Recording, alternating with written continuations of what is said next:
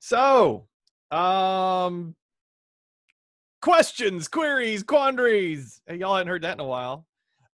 If you have any questions, so the way we're going to try and do this, I have no idea how this is going to work or if it's going to work. But you know what?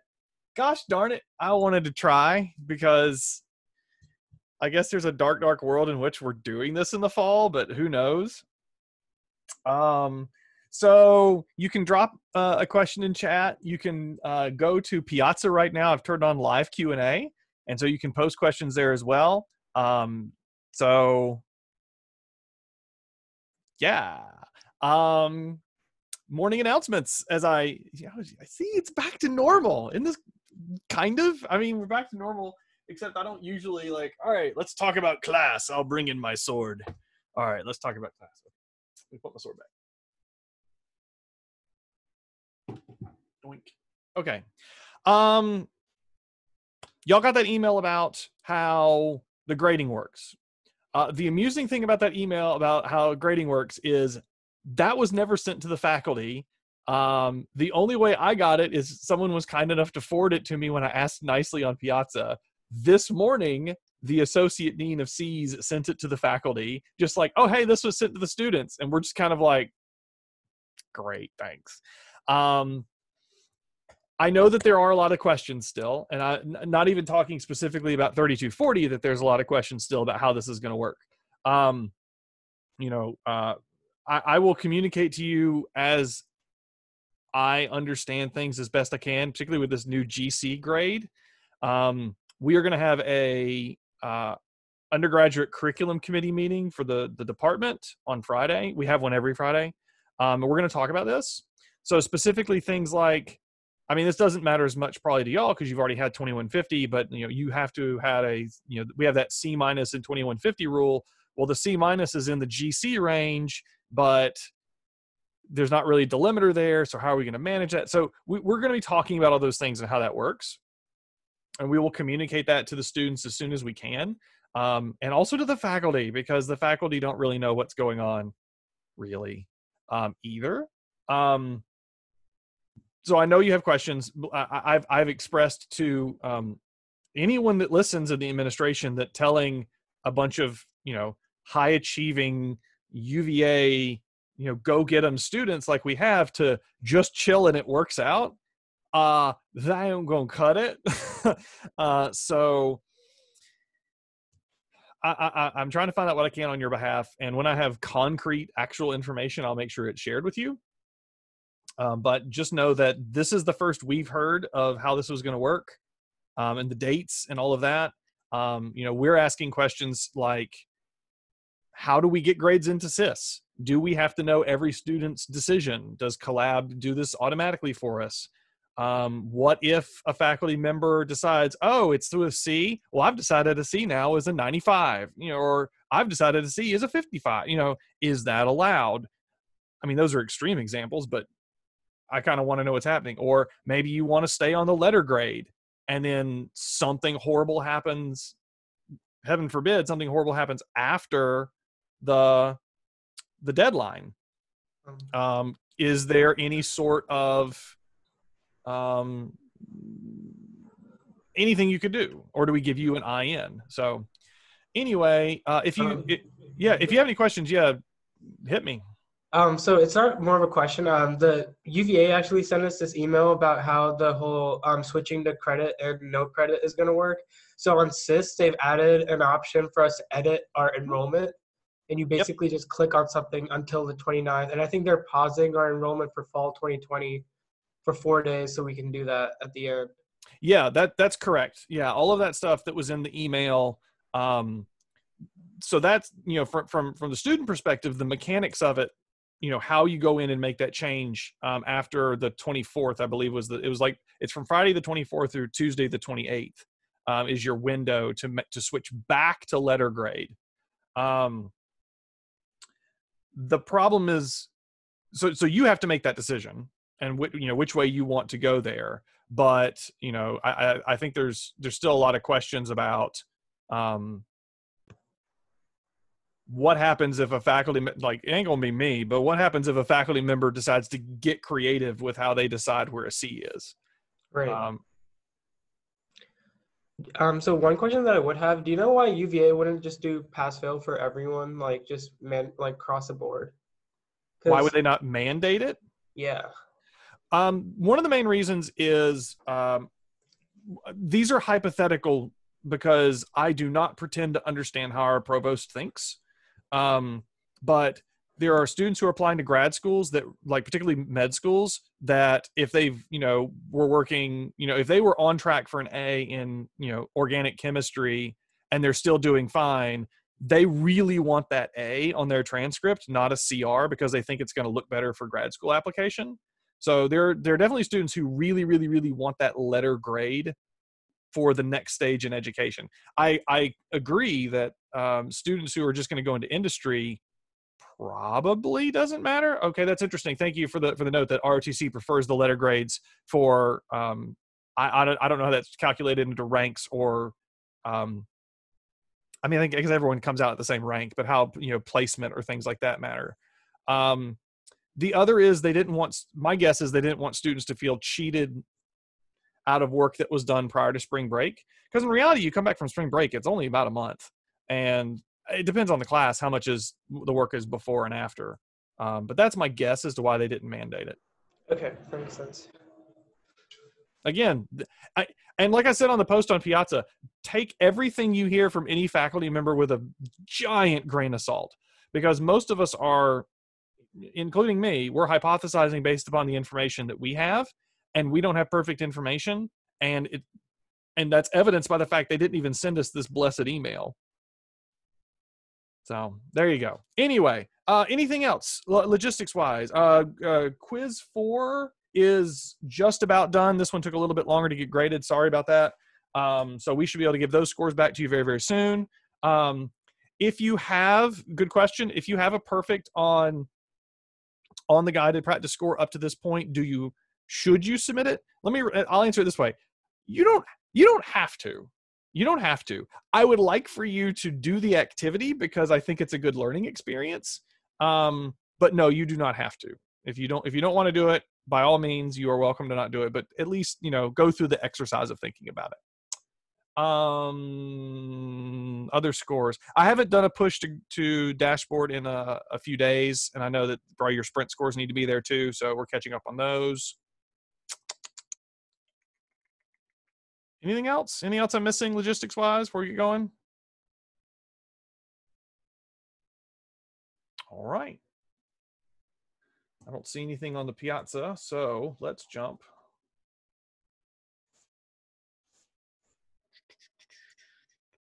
I don't want this. Okay. I have a quick lecture recommendation. Oh, please. Yeah, hit me. I think it'd be interesting to hear about your your history between graduation and where you are today, especially your software engineering experiences.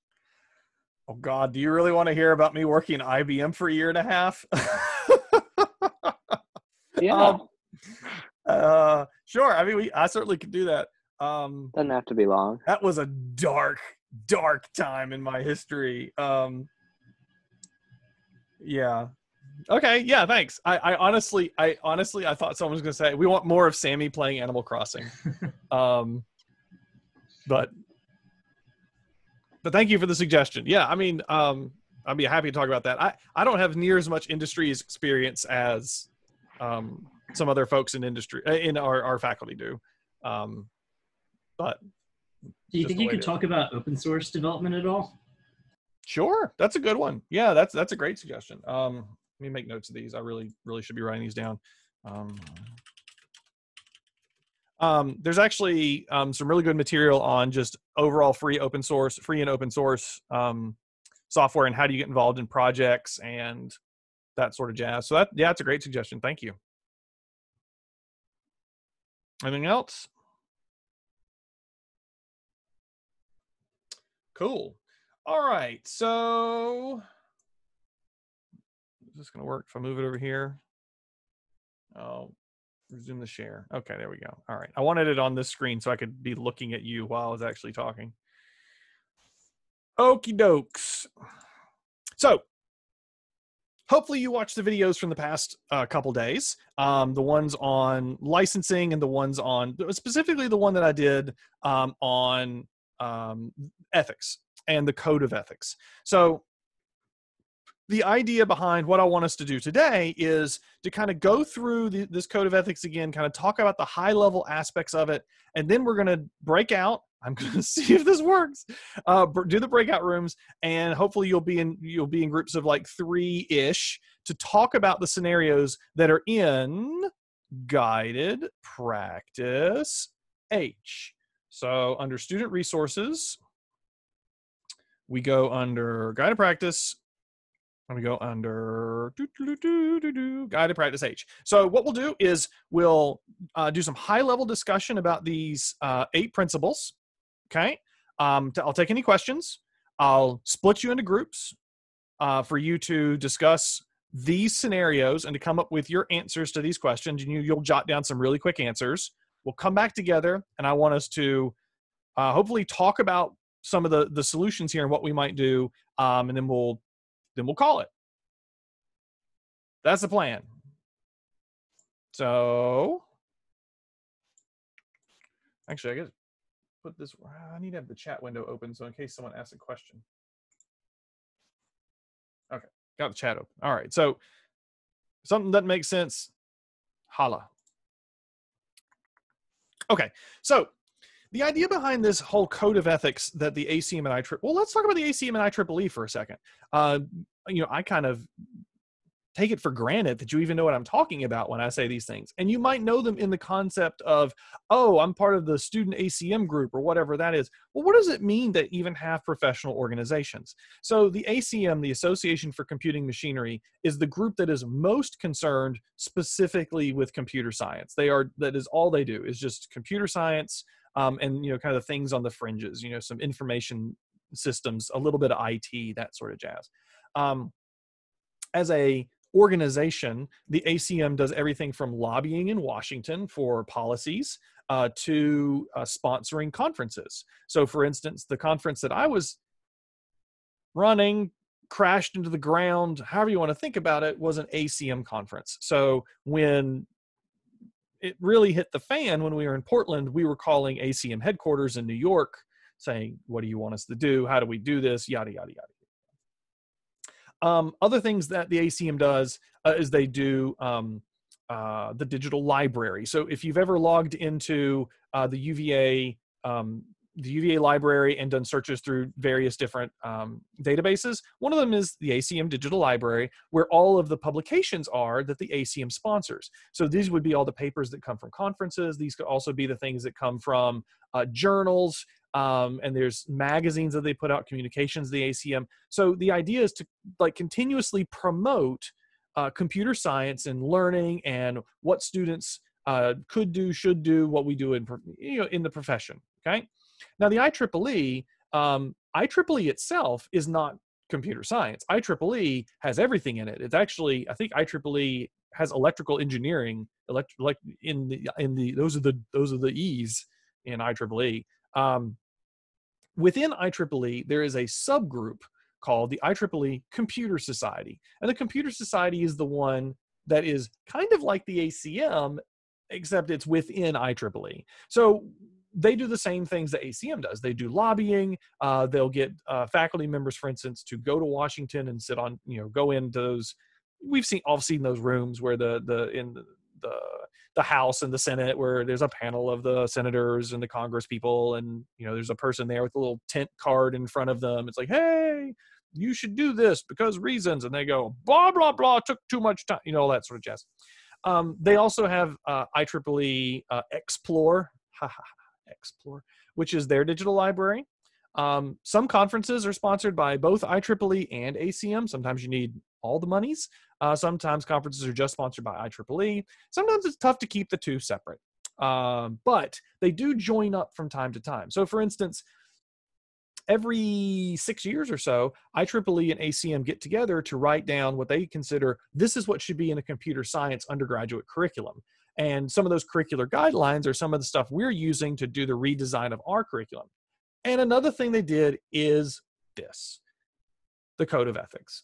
So as our professional organizations, they took it upon themselves, and rightfully so, to try and provide some sort of guidance for professionals in the field when they run into tricky situations. Now, this doesn't cover everything, as I mentioned in the previous video. It doesn't cover, some HR sort of things, but it does cover what you should be thinking about and prioritizing as a software engineer. So it came down to the 8 principles, which I still think is stupid, particularly the fact that they're capitalized, because it really makes it seem like there should be some sort of coat of arms somewhere where there's a different picture that represents. Anyway, they are presumably in some sort of priority order, kind of, in that your first responsibility is to the public, to ensure the public safety and the public interest.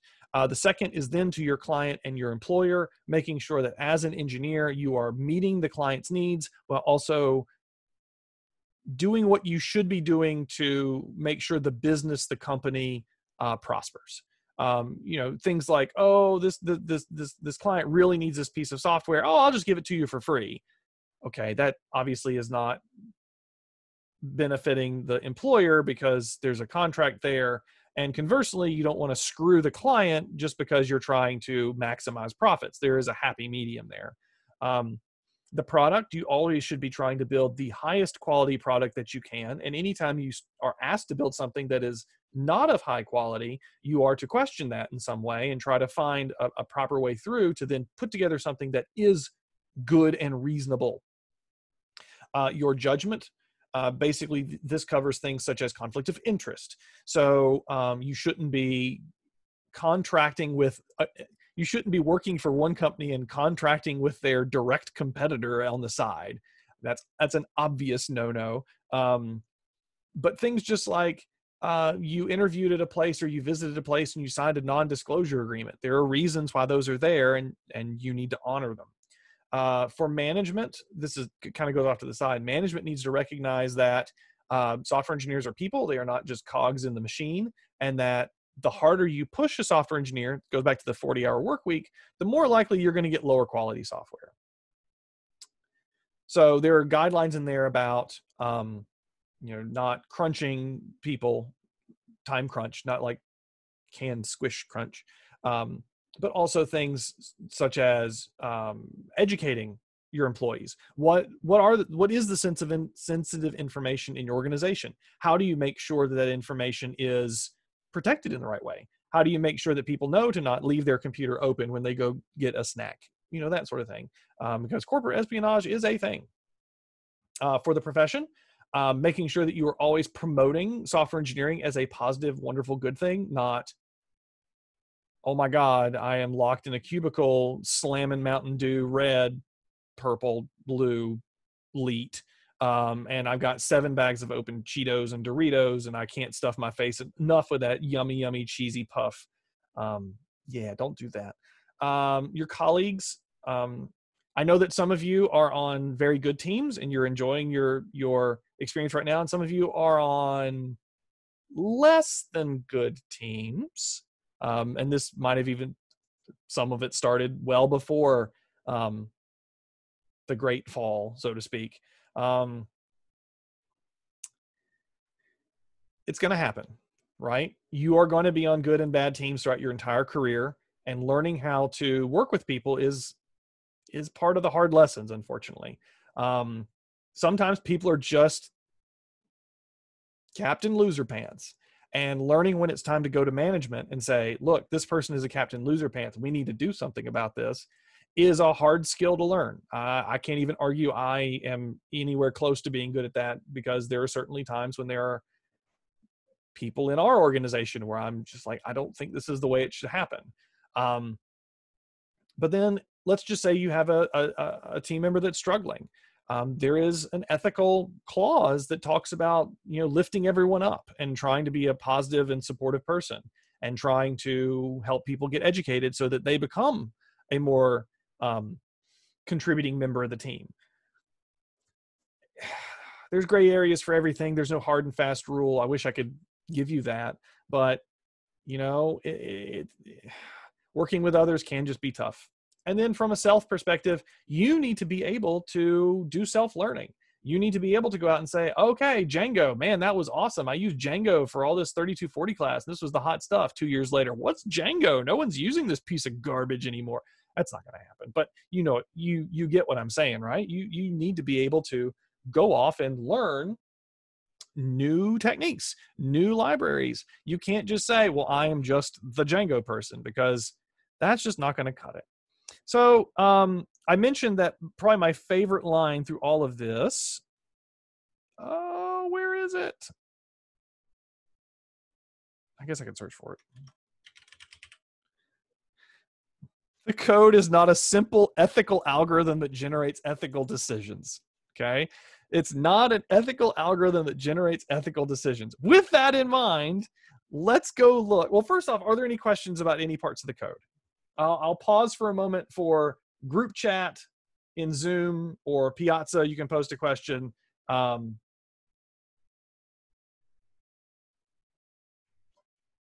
questions from the previous videos? As I slam my water here.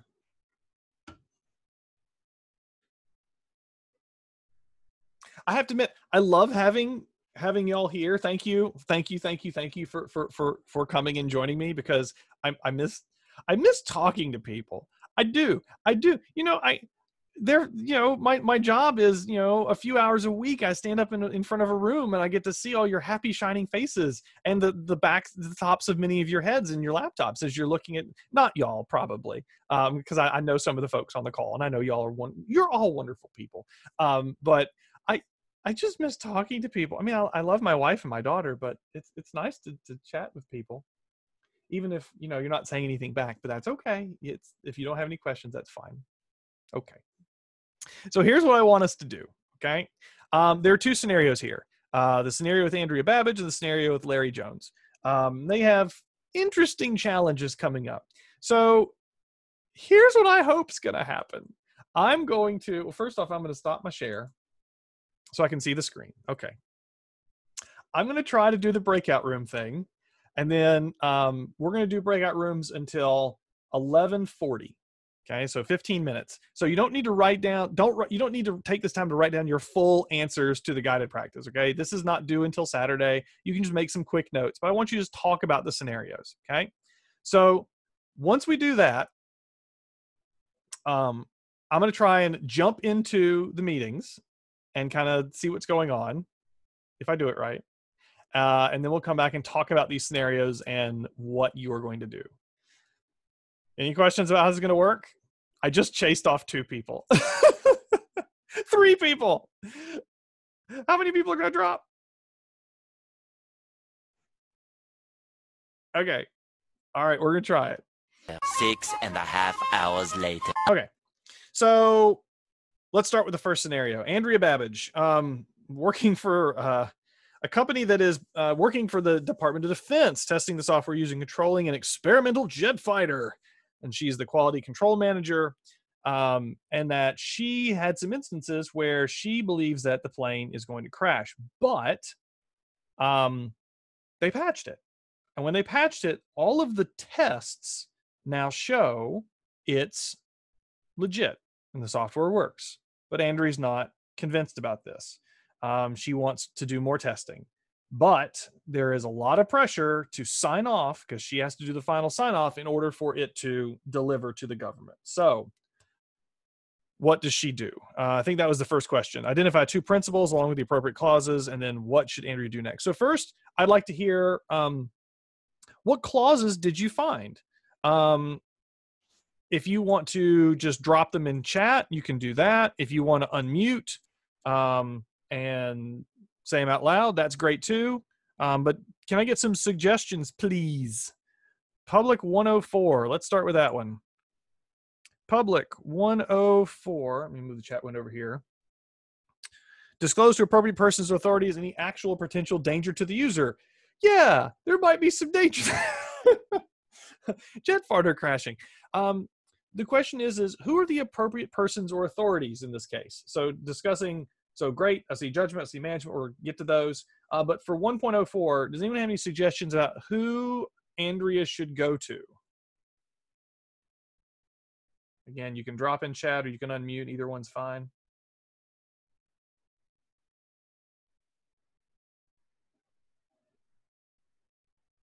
Project manager, yep. Seems to be having some problem with that. Go straight to the Department of Defense. That is an interesting idea, is to go, I mean, I'm going to be straight up front. I don't think there's any, okay, there are a few like completely wrong answers probably in some of this, but this is an interesting one. Do you go around the employer to the customer, who then is going to be asking, why are you doing this to our software? Consult HR regarding contract details. I think that's an excellent suggestion. We thought she'd definitely get fired. So yeah, I agree. She would definitely get fired, and there could be major repercussions if she went directly to the Department of Defense. So that's a tough one to think about. There is the super crazy, let's go talk to Wolf Blitzer sort of maneuver. That one could be kind of tough. So yeah, all the interesting suggestions. Let's look at judgment. So was there one in particular, Ella, particularly in judgment that you're, other than all of it? Only endorse documents prepared. No. I think probably something along the lines of 4.03, because she is in the position to ensure that what she's signing off is reliable, or is what we assumed at least. Yeah. And her reason for feeling that pressure is mainly from, like her superiors or whoever may be wanting it to just be signed off. Yeah, that's a great point. And being able to be professionally objective, we could flip on it too. It's like the tests do pass. So that is, it's interesting, a good way of thinking about it. Management 5.12. 5.12. Not punish anyone for expressing ethical concerns about a project. Well, yep. Definitely one that's going on right here. Public 1.03. Approve software only if they have well-founded belief. Yep. Very good. Yep. That one talks very specific to this. So what does she do?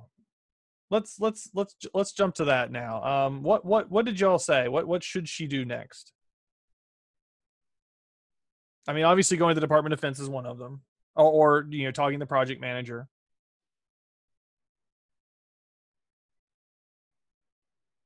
Did anyone have any concrete, here's the plan? Product 3.10. Ensure adequate. Yep, I agree. Yep, that's a good one for this one too. So here's ones that have been suggested in the past that I think are interesting. Come to a compromise, or at least propose a compromise in which Andrea requests, give me 3 days to try and ramp up some more particular testing. And if I can't find anything in those 3 days, then I will sign off on it. So that way that she can at least say that she was able to give it her best. At the end of those 3 days, if she still doesn't feel it's safe or not, that would be yet another decision she'd have to make. But that might be the safest way to save the contract, save the job, and still feel like she's fulfilling her ethical obligations. Look at the contract details, consult HR regarding the details, since testing is a part of it, and conduct further tests. Yep.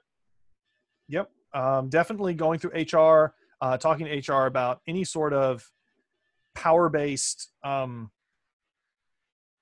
influence is something that should be done. Other suggestions? I mean, if they really, all right, let's go with Henry. Henry has. If they really roll you over, I don't think that going to Wolf Blitzer thing is actually such a horrible idea if you consider what happened with Boeing and their software just last year. Actually, I mean, in a situation that's like somewhat comparable. Actually, I mean, yeah. Huge cost to the company, huge cost in human life. No, that you're right. I mean, the whistleblower. Again, I have no way of saying which is right or wrong in any of these hypothetical situations anyway. But yeah, the Wolf Blitzer maneuver. Why did I pick Wolf Blitzer? Let's go with Anderson Cooper. I mean, let's I don't know. But yeah, Who else was speaking? There was crosstalk, and I didn't see who popped up. I was just gonna ask a question. Please, Emma. So, in the scenario, it notes that Andrea is an advanced or like an experienced software developer. Mhm. What are your thoughts on like what would happen, or what is your advice if she was like the newbie on a team? I mean, obviously she's the quality assurance person, so like she has to be experienced. But what happens if you're on a team and you notice for a very high risk software that something's off or not, you don't feel comfortable with it, Mhm. but like you don't have the respect or the like of a very, Yep. advanced programmer? So almost always when you are a new person on a team, you have an experienced person on the team that is your mentor, and that person usually is trained in hopefully in some ways of helping guide people as they come into the company and things like that. For instance, we do that with faculty members. When a new faculty member comes into our department, they are assigned a faculty mentor and a buddy. They do different things slightly, but let's say, for instance, if someone had a problem with how their promotion was looking or something along those lines, and they didn't feel comfortable going to the department chair, my mentees, would come to me, and we would talk about it in kind of in a safe space. And that's probably what would happen here too. You would most likely just talk to whoever your mentor is and say, "Hey, look, I saw this. Is this something I'm supposed to be concerned about? What do you think?" And hopefully some guidance will be given there. Okay, makes sense. Yep. This might be taking the scenario to like the worst possible case, but what if you are like, I guess if you are a recent like the case we just mentioned, you were just added to the team, you're very new compared to other people, you have a mentor, and even the mentor kind of is, in the worst case, is someone that doesn't advise you in a way that abides these conduct rules. Yep. And you still feel obligated to put the public, I mean, you should, to put the public interest at heart and then make the decision, and you get fired. And let's say you go to your next job interview with a different company, and you're unable to talk about the reasons why you were fired or any conflicts that arise in the previous job, then how do you go about that? I mean, that's a really specific case, but yeah, it's tough. It really is tough. I certainly don't have, I personally don't have the experience to extrapolate to that. Thankfully, I don't have the experience to extrapolate to that. My gut would say that, so I have to come at this with my own, ethical foundation, so to speak. And everyone, no judgment on anyone who works for places that do this sort of software, or anything this line. But this is an instance where I personally would never have taken a job in this sort of environment, because my anxiety would never have handled it. So it's hard. It's even harder for me to put myself in the situation, because it's like, I wouldn't have even gone there. So I'm going to go to the assumption that I somehow, they were offering $11 trillion. And so it's like, okay, I work there. I probably would quit before it got to the point. And I don't know if that's the right answer or not.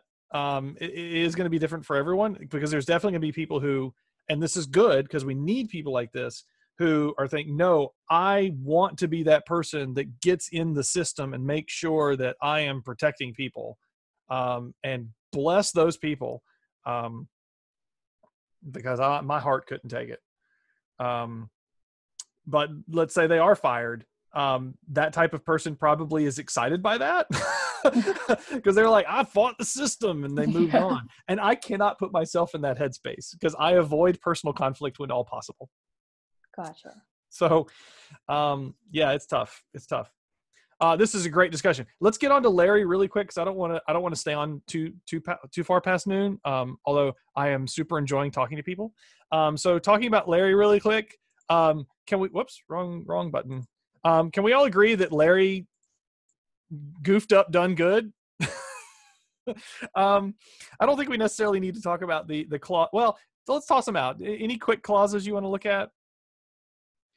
Let's say, obviously, don't put out garbage software is one of the clauses.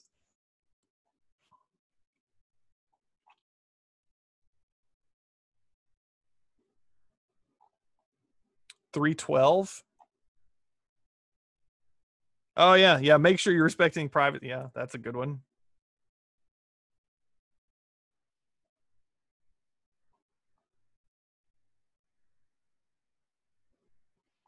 Well, let's just jump onto the discussion. Okay. So, yeah. Poor Larry. What mistake did he make? Just put it into one sentence. What did he do?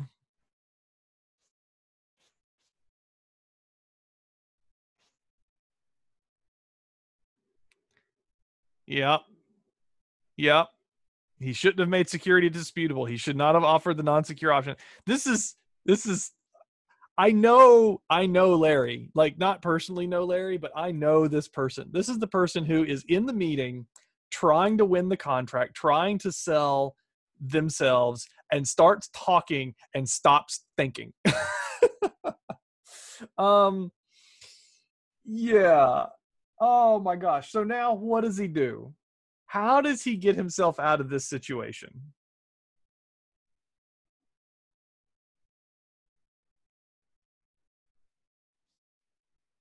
Well, tossing out some ideas, he could come back and say,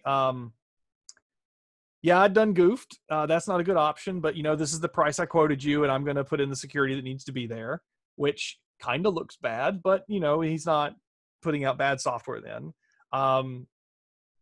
He could say, I did offer that, but upon further reflection, I looked at it and I'm sorry I have to remove that off the table. And by doing that, he could potentially lose the contract, but he's at least not putting out something garbage.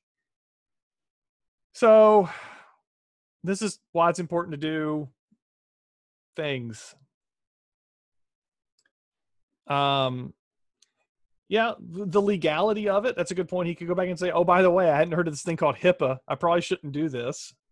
It'll cost him more with all the lawsuits. Yeah, that's true too. So